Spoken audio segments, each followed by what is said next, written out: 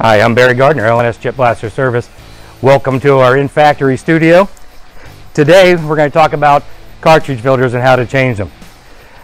You can see here we have a D3035, a D3070, and our standalone chip chillers. All three of these use this cartridge filter. Now when it's time to change the filters on the D3035 and the standalone chip chiller, you have to turn the power off first.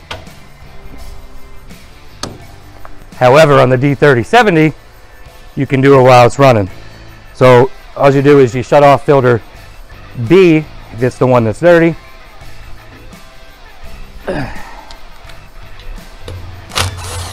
Remove the filters, lids.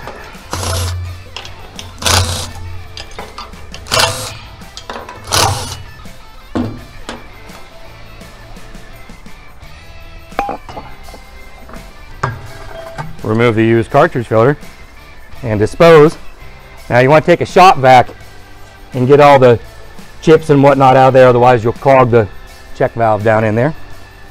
After we shop vac the filter housing, make sure it's all clean. You want to inspect the O-ring for cracks or any sort of damage, and then you want to replace that with ChipBLASTER O-rings. Another thing, make sure you're using ChipBLASTER filters. The part number would be 3015-10. And we always have these in stock. And then you want to reattach the lid.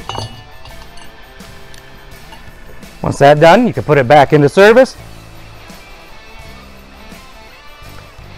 For the D3035 and the standalone chip chillers, turn the power back on, and then you're squared away.